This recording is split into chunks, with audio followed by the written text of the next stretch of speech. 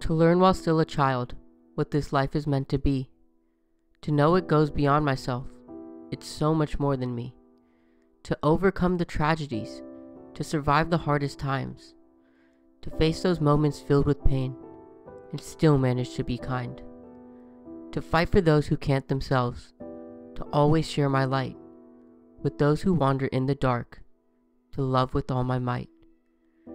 To still stand up with courage, though standing on my own.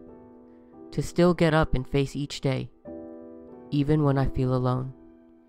To try to understand the ones that no one cares to know, and make them feel some value when the world has let them go. To be an anchor, strong and true, that person loyal to the end. To be a constant source of hope to my family and my friends. To live a life of decency, to share my heart and soul. To always say I'm sorry when I've harmed both friend and foe.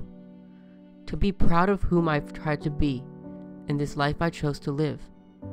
To make the most of every day by giving all I have to give. To me, that's what this life should be. To me, that's what it's for.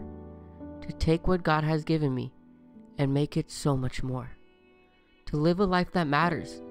To be someone of great worth. To love and be loved in return and make my mark on earth. This poem is a gentle reminder of what life is supposed to be. It's so easy to get lost and discouraged in life, but there's always going to be one little moment, or a touch when you're sad, or a call from a friend, or even a smile from a stranger that can change your heart and your day completely.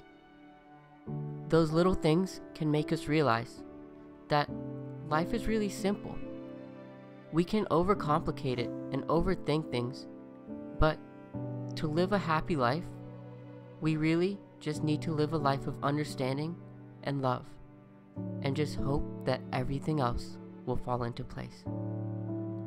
Thank you for watching, and I hope you have a great day.